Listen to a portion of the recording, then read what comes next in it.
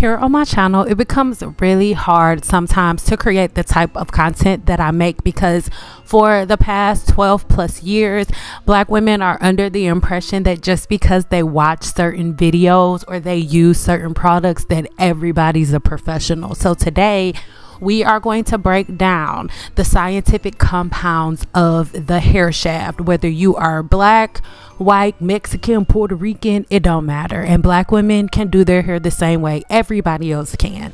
So I'm not going to read these comments. You guys can read them. I've read them before, so that is what this video is based around. Now, when we are shampooing the hair, what we are dealing with is the hydrogen bond. I know across social media people see me talking about the hydrogen bond and they make fun of it, but I need you guys to understand that your hair is a polypeptide chain, and this polypeptide chain has 3 bonds: the hydrogen bond, the salt bond, and the disulfide bond. So I will always talk about the bonds that hold the hair together, because without the hydrogen bond you do not have a hair shaft. Without the disulfide bond you do not have a hair shaft, and without the salt bond you do not have a hair shaft. So there's no such thing, or I'm not talking about a hydrogen barrier. And so this is why it becomes extremely important for us to first get to know the science of hair before we just jump online trying to argue with people on things that we have no comprehension or understanding about, right? So as I am doing her hair that is constructed of these 3 polypeptide chains, I have to have an understanding of how to break this bond and how to put it back together properly. And the first thing that you learn in cosmetology school is once you break this bond, you have a very short period of time to put it back together. The bonds should never be broken for long periods of time, right? So this is a regular client of mine and I am giving her a complete scalp detox. I'm not rubbing conditioner into her scalp. This is a scalp scrub that I am using to break up all of the dead skin cells on her scalp, right? And I'm breaking down all of these dead skin cells on her scalp, and I am also breaking down all fatty deposits and all product buildup on the scalp and the hair shaft, all right? So as I do this, I create a very, very clean atmosphere for her hair shaft. You guys didn't see it in this clip, but after I put the scrub on, I did wash it out, shampoo it out, and then she got a deep conditioning treatment. Now, my clients did not come to see me every 2 weeks. Every week. They didn't come every week. I will only let my clients come every 2 weeks. Their silk presses would last, right? And then when they came in, they didn't get a deep conditioner treatment every appointment. They only got a deep conditioner treatment once a month, right? So now at this stage, right, not only did I break the hydrogen bond temporarily, but as I am choosing the products to do her hair with, I am picking them based on her porosity, right? So that way I do not damage the salt bond in the hair, which we will talk about in a second. So when you come across videos on social media that tells you that the bonds in the hair don't matter and it's fake science, you guys, anybody who says the bonds of the hair shaft are fake science, run as far away from their content, from their channel as you possibly can. Google it, go book an appointment with your dermatologist. Your hair shaft is a polypeptide chain. The polypeptide chain is made of 3 bonds: the hydrogen bond, the disulfide bond, and the salt bond. So a licensed cosmetologist who remembers the science, that did not just get the license and say, forget the science, this about money, what the girls want. They understand that I am doing hair based on these 3 bonds and nothing else.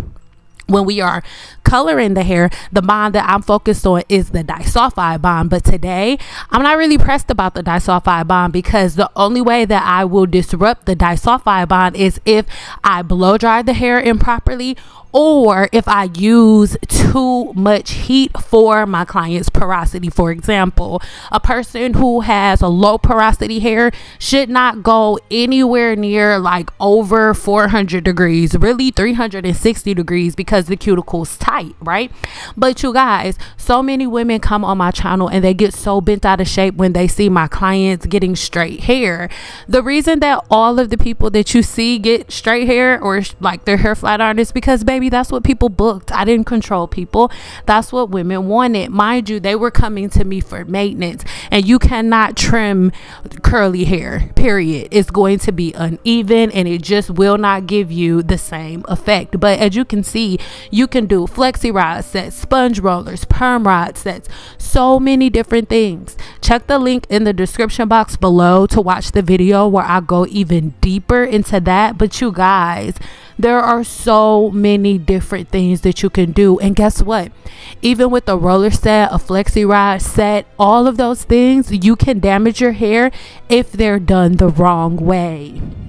That's why most of the time when you go on YouTube and you look at professional cosmetologists, most of us blow dry, flat iron the same exact way. We're following the same exact processes.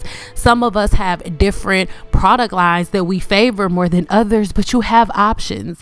This beauty here is within the 7-day challenge. You'll see her in a minute with her hair straightened, but this is how curly hair looks with a perm rod set. Okay, I'm sorry, a flexi rod set. She has her beautiful hair in a flexi rod set. When she wants to wear her hair curly, she doesn't go get water or a bunch of products and gels and, oh, I have to stretch my hair because I'm a black woman and I can't use a blow dryer and I can't use all of these things and I have to follow all of these processes. It's not true, you guys. If you are a black woman who doesn't want to use heat, all you need is shampoo and conditioner, a leave-in conditioner once the regular conditioner is completely rinsed out. Then after the leave-in conditioner, foam to add the rollers. Once you get from under the dryer and your hair is 100% dry, then the next thing you do is get a little bit of a serum and separate those curls. This next comment on the screen is a woman who has fallen into the Team Natural brainwash, believing that black women should not use combs and brushes, that by combing and brushing your hair, if you have 4C hair, which you guys know 4C, 4A, 4B, 4W is something that was adopted by the Team Natural community. But I also need you to know that black women are the only women who took hold to the Team Natural chart. Every other race of woman on the planet said, I don't want anything to do with this. Andre Walker made up the curl typing chart, right? And after Andre Walker made up the curl typing chart, every other race was like, this doesn't make sense. It's so funny. This is the original curl typing chart, and the curl typing chart actually starts at 1. Asian women are 1A, 1B, 1C, and then it goes down the line. And black women are at the very end of the curl typing chart that you guys believe was created just for you. The curl typing chart was not created for black women. It was created by a man named Andre Walker, who was Oprah Winfrey's hairstylist in the early 1990s, okay? And he created this curl typing chart to sell his own products. And guess what? All other races threw it away and kept using the same products that are in Cosmoprof today, and black women took on the 4s and made it their identity. And not only did black women make the curl typing chart within the 4s their identity, they also shamed and pushed away every other black woman that spent her life studying the human hair shaft, right, and its complexity, right? They became brainwashed to believe that black women need all of these other types of combs and brushes, and that all of the tools that are in hair salons are not created with black women in mind, when prior to all of this there were people like, you know, Annie Malone and all of the other people, all of the other amazing cosmetologists that came before us that taught us the exact opposite. I want you to think about it.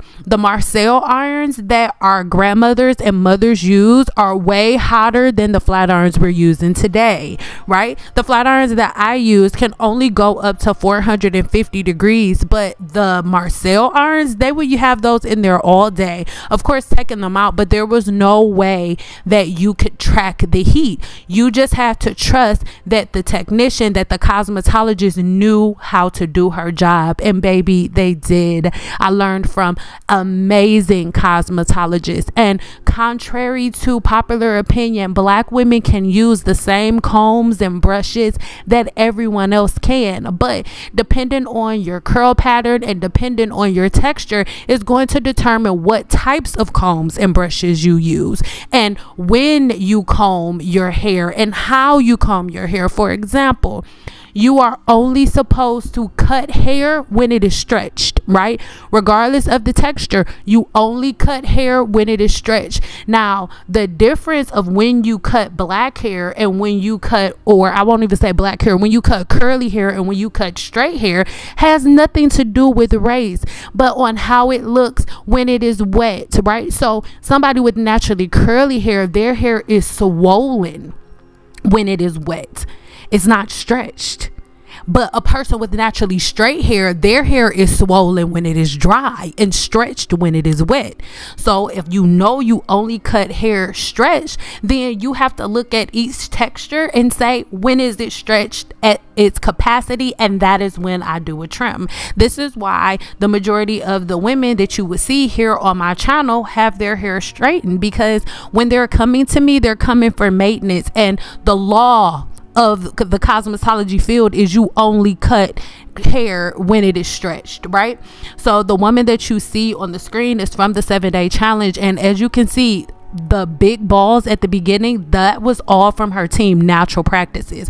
That's how much hair she would lose combing her curly hair with her old practices. But look at the top, those little itty bitty balls, that is how much hair she loses now, right, when she does her normal wash day hair growth pattern. So for all of the people who make comments, or all of the people who are still under the team natural brainwash of, oh, black women can only, you know, they're not supposed to comb their hair, we're only supposed to use our fingers because it's damaging.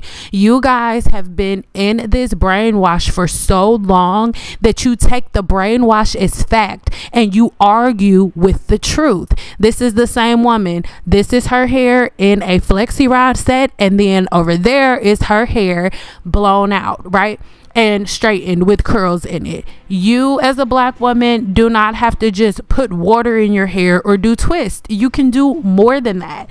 Before and after, yes, if you guys continue to comb your curly hair the way that you've been doing it, following women on YouTube that have no educational background as it pertains to the human hair shaft, the hydrogen bond, the disulfide bond, and all of these things, right, you will end up in that state. Absolutely. If you comb curly hair a certain way, yes, you will have this much breakage, and that is why you listen to somebody who spent their life learning how to manipulate curly hair the right way, and not people who just randomly get online with a bottle of their favorite smell good shampoo and conditioner and show you how to play in your hair, right? Facts are facts, and I know for a lot of people it's really hard to accept, but as you can see, this is a beautiful black woman. There is no question about of whether or not this is a black woman, and you can clearly see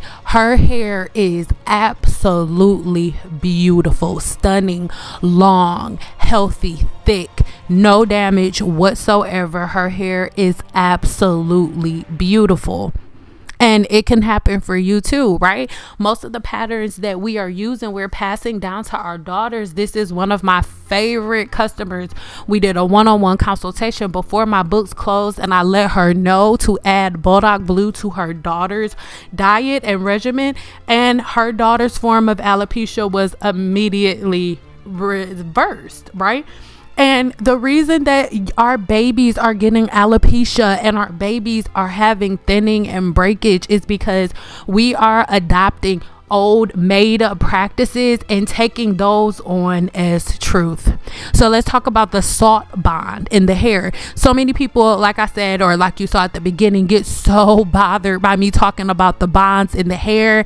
And again, anybody who tells you that I'm making it up, get off their channel as soon as you possibly can and research it. Just research it. What is hair made of? And the first thing it's going to tell you is your hair is made of a polypeptide chain. Yeah. So now as I am shampooing her hair, right? Why do cosmetologists go so deep shampooing your hair? When you go across social media, one thing that you will find is cosmetologists, like real life cosmetologists, baby, we take the shampooing process so serious. And that is because we all know what lives on the human scalp. We know what lives there, right? Now, when it comes to, oh, why don't you have on gloves and things of that nature? Listen, when you're doing 13, 14 people in a day, sometimes you put on gloves, sometimes you don't. But when it comes to Demodex mites and yeast and things of that nature, we know what we're doing as it pertains to removing them from the scalp and killing things on the scalp. So that is extremely important. It's so important that you really learn how to manage your scalp's microbiome. And so many people who wear their hair natural think that just because their hair is long is healthy. What you're looking at right now is what the majority of women who would sit in my chair for the first time hair would look like. Long hair does not equal healthy hair. So for all of the women who comment, that want to argue and things of that nature, you guys, I literally built my career servicing women just like you, women who think they know everything until they sit in my chair, and then I straighten their hair, give them the mirror, turn them around, and they can see the true reality of their hair. Because when your hair is curly, it's swollen. Curly hair swells when it's wet, and when you let it dry in its natural state, you're letting it dry in a swollen state. So when your hair is curly, if you've only seen your hair curly, you have no idea how healthy your hair really is. No clue. No clue. And I get so many people that are like, oh, I've been doing it for 15 years, or I've been doing it for 10 years, or I've been doing it for 4 years and I'm good. The majority of women that come on that want to argue are like in their mid 30s, but hair weathering takes anywhere between 6 months to 25 years to set in. Even though 25 years is the big number, it can take longer than that. And the thing is, so many people pack so much product in their hair that you're never able to really see the true or feel the true texture of your hair. You don't really know, right? So one thing that I want you to pay attention to, even though this is moving pretty fast, I'm gonna have another video just strictly on the blowout so you can see what the blow dryer, my blow dryer brush looks like. But all of those globs of hair that y'all have in y'all brushes when you guys are even blow drying your hair at home, or when you're detangling your hair at home, it never happens in the hair salon. Ever. The only time that I've ever had that much hair in a brush in the hair salon is if I'm taking down one of my clients' hair extensions that's been up for like 3-4 months. Other than that, it's not going down.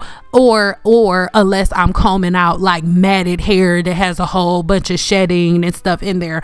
Other than that, never, you guys, never, ever. So if you are losing hair to a comb or a brush, if you cannot comb or brush your hair as a black woman without your hair breaking, this is going to be triggering for you. But your routines and your patterns are wrong. And the thing is, a lot of black women do not like to be told they're wrong, even in genres that they have no education in whatsoever, right? And I think the thing that makes it craziest to me is how angry women are. Like when I make videos like this, the response is so angry and like, you don't know what you're talking about and you're a fraud. So my question to you is, what makes you so angry? What rage baited you here to this channel to make you so angry about a licensed cosmetologist doing what she went to school to do? I want you guys to pay attention to her hair. This is another one of my regular clients, Joy. And in a second, you're going to see how her hair was when she first came to me. Now, Joy lives in another state, right? And she would come see me approximately like every 2 to 3 months. She would drive out here to Las Vegas to come see me, to sit in my chair, so that way I can keep up with her trims, her maintenance, and everything that she needed to do, right, to keep up with her own natural hair growth cycle and her own patterns. I let her know to do right before she went home. She knew everything to do. So every time she came and sat in my chair, I was never doing a reparative treatment ever. We were only just making sure we kept up with her trims and we were picking up where we left off. And this is why she was always able to retain length, because when she wasn't in my chair, she was not just throwing products in her hair and letting her hair air dry. She was not just putting like Bantu knots in her hair. I know y'all love Bantu knots. Yes, they're beautiful. Yes, they're cute. But there's a certain way that you do them, because if you just randomly put the knots in your hair, the thing that is keeping the knot in is your ends. So of course, when you take the knots out, you're going to have broken ends, because it is your ends that is making that style possible. I really hope that it makes sense. But hairstyling has nothing to do with hair care. That is why a hairstylist license and a cosmetology license are two completely different things, because a person who is styling your hair does not necessarily have the proper education on the human scalp, on the human hair shaft. What to and what not to put on it is not the same. And these are things that I want you guys to think about, right? So when I make certain videos and certain people make certain comments, and I'm not open to debating, or I'm not open to going back and forth like, oh, black girls are supposed to have combs, we're not supposed to have brushes, you don't like straight hair, you don't like natural hair, all you want to do is straight hair. I'm not feeding into it. I'm not entertaining it as it pertains to like us going back and forth. The majority of the comments you guys never see. I delete them or I block the people. The only reason I responded to these 2 comments that we're seeing today is because I really want us out of this brainwash. Why do we believe that as black women we are locked into only wearing our hair in twists, or a wash and go, or a top knot bun, or wearing our hair wet? Who made you believe that you cannot comb or brush your hair when since the beginning of time black women have been using combs and brushes? Like, black women invented some of the types of combs and brushes that we use. So it makes no sense, you guys. Like, the way that we think now, you think that you're like empowering black women by saying that, oh, you're not supposed to do anything to your hair, where you're actually taking us backwards. Because throughout history, there's a reason why most cosmetologists become cosmetologists. We get inspired by the women who come before us. And I was so inspired by so many great cosmetologists that came before me. So to now double back and say, let's throw all of this away. We're not supposed to use combs. We're not supposed to use brushes because it's damaging the black hair. And black women are the only women on the planet who can't use a comb, can't use a brush, can't use a blow dryer. All we can use is oils and butters and grease. Like, at some point, there has to be a light bulb that goes off, right? And moreover, let's say the light bulb never goes off for you. That is okay. It's okay, right? Because even when I went to cosmetology school, they set me down, right, in the orientation, and they gave me options. They said, do you want to be an esthetician and focus on this? Do you want to be a hairstylist and just focus on this? Or do you want to be a cosmetologist and focus on everything, the full umbrella, and I chose the full umbrella. And then after that, it wasn't enough for me, so I kept furthering my education through trichology, and then that wasn't enough for me, so I kept going back to get more education, not so I can name drop my degrees and stuff, because I'll never do that. I'm a very private person and I don't want people in my business. But as we speak right now, I'm still in school educating myself so I can make educated statements, so I'm not making defensive statements, right? So I'm able to really in real life have a true hypothesis, which is an educated guess, right, that I can make, and then finish the entire scientific method. Let me know if you guys want a video based around the scientific method and how you guys can add it to your hair care regimen, right? I think I have a video on it, so let me know if you want to see it and I'll add it in the comments below. But let me know in the comments, right? But at this point, normally Joy didn't have me curl her hair, so I don't remember why we put curls in it this time, but we did. Okay, but I'm gonna show you her hair again in a second, but I just want you to see, like, this is a black woman. You saw the first woman that was a black woman, and black women's hair can grow.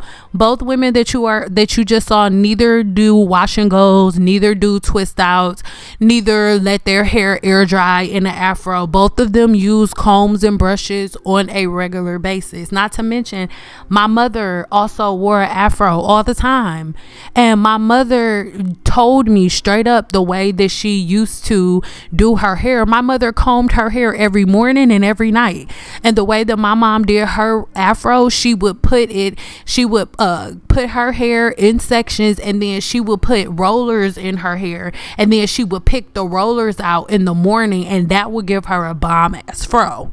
Right? Let me know in the comments if y'all want my mom to come on and tell y'all, and then maybe I'll even add a couple of pictures in that video so my mom can show y'all what her fro looked like. And my mother was born in the 60s, so again, our mothers and grandmothers were not just walking out of the house with wet hair. Absolutely not. Like, my auntie was a hairstylist. My grandma can do hair, like, and none of them were doing wash and goes. Like, it just wasn't a thing.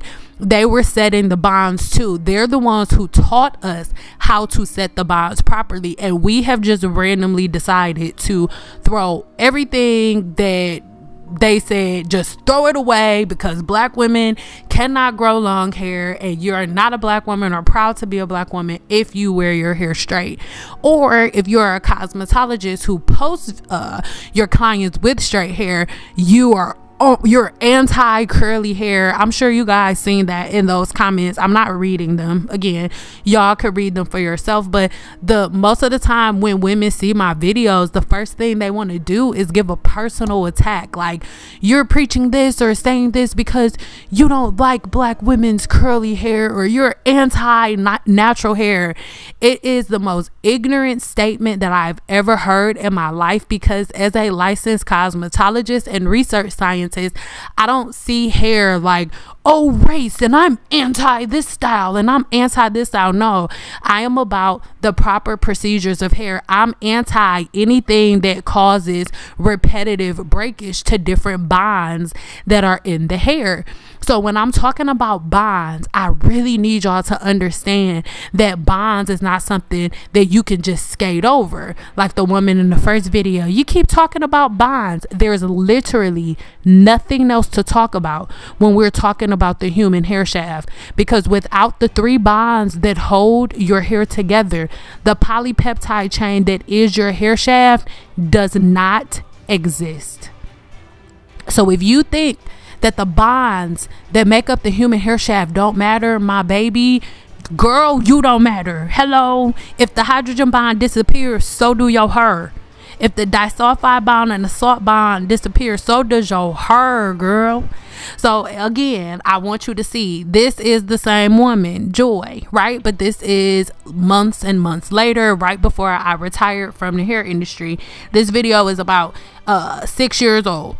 Probably a little longer than that. That's why it's like a little blurry. But as you can see, Her hair is not shorter. It is not broken off.